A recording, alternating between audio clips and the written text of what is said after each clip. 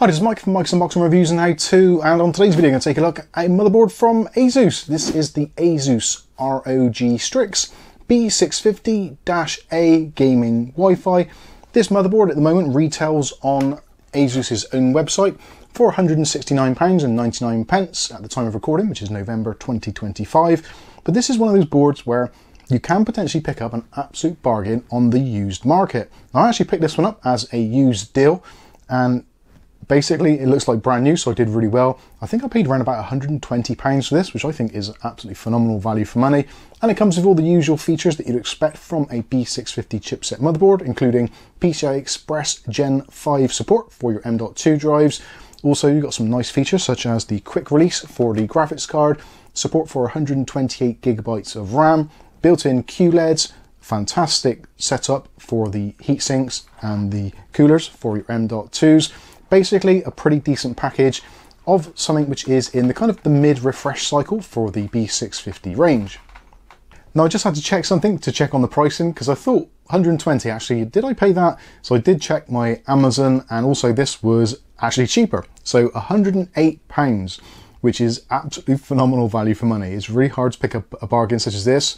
Although, if you do want to pick up bargains, do head over to our Discord. There are two sections for eBay bargains and also for Amazon bargains, and basically any bargains at all. So if you want to pick up some of the latest deals here in the UK, then potentially do check out our Discord and potentially the savings you could get. So in today's video, I'm going to go through, just do an unboxing of this, see what it's all about, go through the features, the specs, the ports, etc., any bifurcation or any potential snags on the PCI Express where you get the point where you plug in a drive and something else stops working. There is a little bit of that, but we will go through that in detail, so don't forget to check out the timestamps if you want to find out that sort of thing. But let's start off with the packaging. So packaging wise, pretty much usual stuff for an ROG board.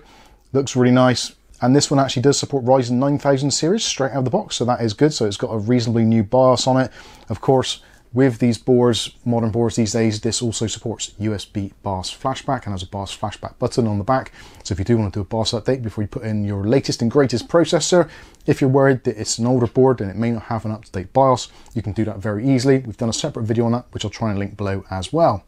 On the back of the box, actually very difficult to read because they've done kind of grey text on a white background, doesn't stand out very much, but you can get a general idea of what's going on there and also what is included in the box and some of the key features. Now, talking about what's included in the box, this is going back to the old school days where you actually did get multiple things inside of the package when you unbox it. So let's quickly take a look at what we get. So there are a pair of SATA cables, which is somewhat unusual these days. Most boards come with one or possibly even none. So that is decent if you're looking at using some older SATA based drives. It comes with some cable ties to help with cable management, which is a slightly unusual thing to see with a motherboard. For replacing M.2 drives, although each one of the heatsinks is already covered, there's also a spare in there as well. So if you want to replace your thermal pad on your M.2 drive, again, that is a very nice thing to see because they do tend to go a bit oily after time. So you get a spare one included in the pack. And also for mounting M.2 drives of different sizes, there's little pads there to help out with that. And also there is a spare quick release for the M.2s as well. This board supports Wi-Fi 6E and also Bluetooth 5.4, so obviously it does come with an included antenna which has a magnetic base and the typical screw-on connectors. Also, for those of you who like to adorn yourself with ROG implements, there is an ROG key fob there, so if you want to use that, you can do. Nice to see it included, a little bit of a value-added extra. And unlike a lot of motherboards these days, there is all sorts of regulatory notices and how-to guides, quick installs, etc.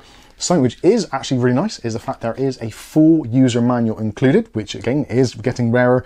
We quite often see a QR code, but it's nice to see a manual included in the box. There's also a bunch of ROG stickers which you can stick on your motherboard and or your case if you wish to. There's a thank you from ASUS, and also there is a warranty registration card. Remember those? So that's pretty much it for the unboxing. Let's take a look at this motherboard and see what it offers us. So in terms of VRM, you've got a 12+2+1 setup with 60 amp chokes. So you should be pretty good for most processors here. Obviously, if you are looking at putting in a 9950 or 9950 X3D when they come out, and you want to be doing day-long rendering tasks, then possibly the VRM might get a little bit toasty, although there is a massive heatsink over this, and it's actually quite a weighty board as well. So temps shouldn't be too bad, but obviously if you are looking at doing those sorts of tasks, and you're rendering or you're doing all CPU core loads for extended periods, then you might want to think about going maybe slightly higher up the range. But for pretty much everyone else and for gamers, this is going to be absolutely fine.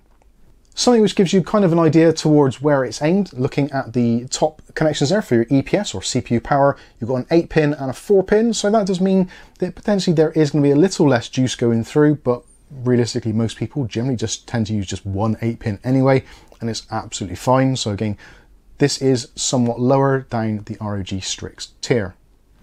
Obviously in the middle, we've got the AM5 socket, so something we've come to know and sort of love, I guess, these days, although obviously do be careful with the pins, especially if you're buying a used board. Make sure they're all nice and straight and look uniform. They're an absolute pig to repair, and potentially if they are damaged, then essentially you write off the motherboard. It's extremely difficult to replace the socket, so do bear that in mind if you're buying a used model.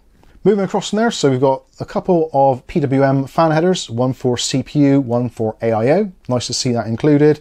And also at the top there is a CPU optional. So if you're using one of those coolers, like a stack one with 2 fans, you've got an individual header for each one.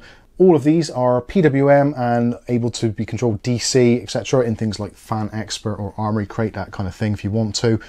Underneath that one, you've got a 12-volt RGB header for the old Aurora Sync.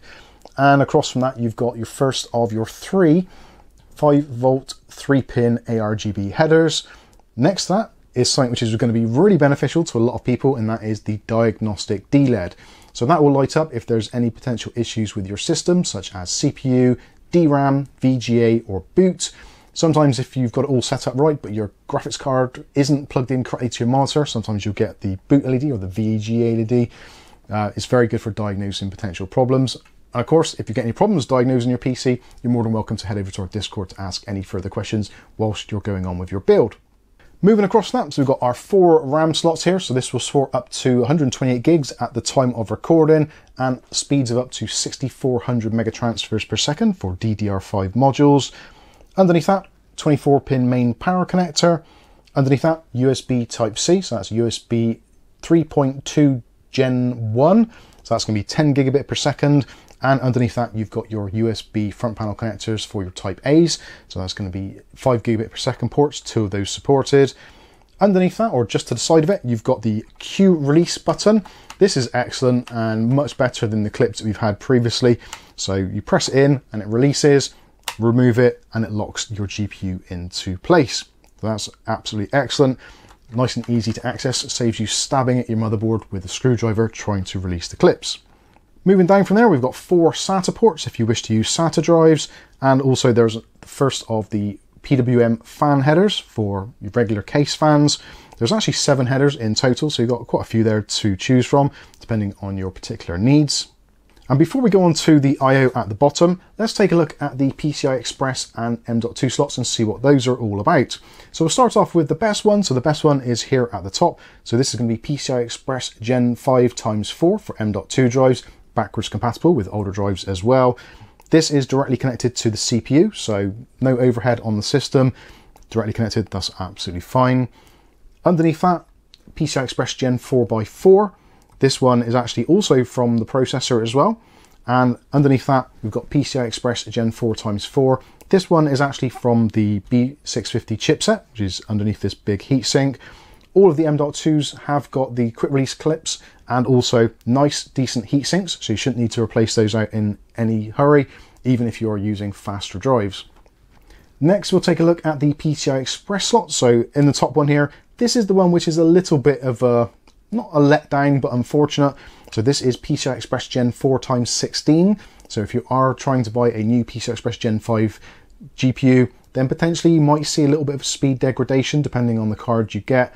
Realistically, it's going to be a couple of percent at best. But having said that, if you are looking at this motherboard and getting it as a bit of a used bargain or on the shelves for around about £100, are you going to be using a PCI Express Gen 5 graphics card? I think the odds are slightly stacked against it, but I just wanted to make you aware of it. So if you are using PCI Express Gen 5, you are going to lose a very small amount of speed.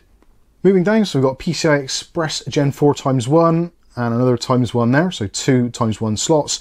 And the bottom one is PCI Express Gen 4x16 sized, but wired 4x4. Now this is where the bifurcation, or the kind of one or the other, comes into effect. So if you want to populate this bottom card with maybe a capture card, something like that, maybe a 10 gigabit network card, that sort of thing, then unfortunately it does disable this M.2 slot. If you've got an M.2 drive in here, PCI Express Gen 4x4 or lower, it will disable this slot. So it's a kind of one or the other. All the other slots are going to be absolutely fine, but those are the two to be concerned with when you're looking at losing potential options for expandability. So that's pretty much it for the M.2 and PCI Express. Let's take a look at the front panel I/O at the bottom. So pretty usual setup here. So at this corner, we've got all the front panel I/O for connecting up reset button, power button, LEDs, etc. Next to that, PWM fan header, two USB 2.0 front panel connectors. Then you've got a slightly unusual one, which is a CPU overvolt switch. So you can take the jumper off there to allow the system to give your CPU more voltage. Most of us realistically are going to be using stock or less voltage, but it is an option if you want to do some kind of crazy overclocking.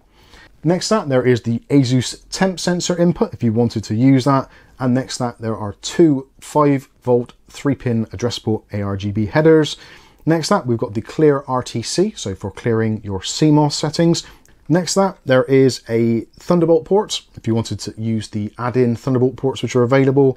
Next to that, there is an ASUS COM debug port, another PWM header, and then we've got a SPDIF connection for digital audio outputs or inputs. Then you've got your front panel audio connection, and you've also got your audio solution on there, which is an ALC 4080. It's actually a pretty good setup, and also got nice chokes on there, and also metal coating to try to remove any interference. Pretty good sound setup on here, supporting all the surround formats that you could possibly think of, and also great sound to noise ratios. Also tucked in at the top here, next to the top M.2 slot, there is also a fan connector there, so PWM, so for things like fans that are going to be at the back of the system, nice and easy access to that. And of course, we've got an integrated I/O shield that goes over the heatsink. This one also has RGB effects as well. So with your Armoury Crate software or your choice of RGB software, you can control the illumination on that section there, and obviously the rest of the board as well. So let's move around to the rear panel and see what's going on here. So we've got a DisplayPort and also HDMI. So if you're using a CPU with integrated graphics, which a lot of the AM5 ones actually are, or if you're using an APU, the DisplayPort 1.4 supporting up to 8K 60Hz, and the HDMI supports up to 4K 60Hz. Next up, there's a pair of super speed USB ports. So those are 10 gigabit per second. So that's USB 3.2 Gen 1. Then you've got your BIOS flashback button and LED. Next up, there's a bank of 4 USB 2.0 ports, and the top one is for your BIOS flashback. Then you've got your Intel 2.5 gigabit Ethernet, which is a nice thing to see, nice Intel setup on there. Then you've got another 2 super speed ports. So that is a USB Type A and also USB Type C, both 10 gigabit per second.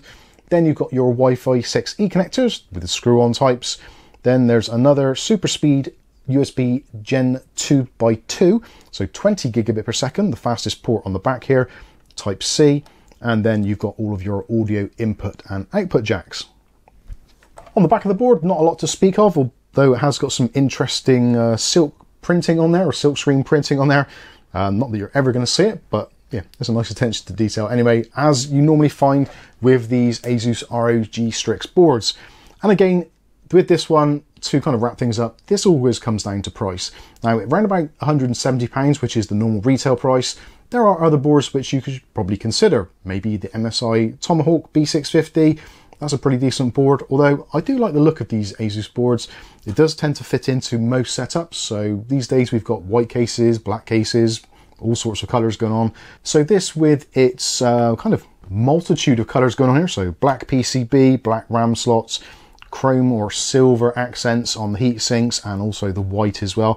It should fit in pretty well with most builds, I feel personally, so you don't feel locked into either having to do a black build or white build or whatever. You can do a little bit of mix and match should you wish to. But overall, yeah, like I said, it's going to come down to price. At just over £100, I feel I got an absolute bargain. This is going to make a cracking PC, especially a more budget orientated one, especially now that some of the B850 boards are ridiculously expensive, considering the minimal upgrade in performance you get from them, and most of them start from kind of like 180 upwards. So yeah, this I feel is still a decent bargain to be had. And again, coming up to November 2025, no doubt there's going to be some deals on with Black Friday. Well, you'd hope so. Probably won't be looking quite so good for RAM and SSDs, but hopefully motherboards, cases, and all that kind of stuff are going to see some little price decreases, making it even more attractive to buy. I probably wouldn't buy one at the full retail price, £170. I think I would have to be thinking very carefully, and also thinking about that PCI Express Gen 4 slot. I would love to see that being a Gen 5, and perhaps you might get that for £180 elsewhere. But for this particular setup, I quite like it. I feel I got a bargain. Hopefully, if you've got one of these as well, you're really happy with it. If you have got one of these boards already and you've been rocking it for a while, let us know how you get on with it in the comments section below. I think that's going to pretty much wrap this one up. If you've got any comments or questions you know what to do, stick them in that comments section below, or reach out to us on the Discord. But I think that's going to wrap this one up. I've been Mike. This is Mike's Unboxing Reviews and How To, and hopefully we'll catch you in the very next video. Thanks for watching.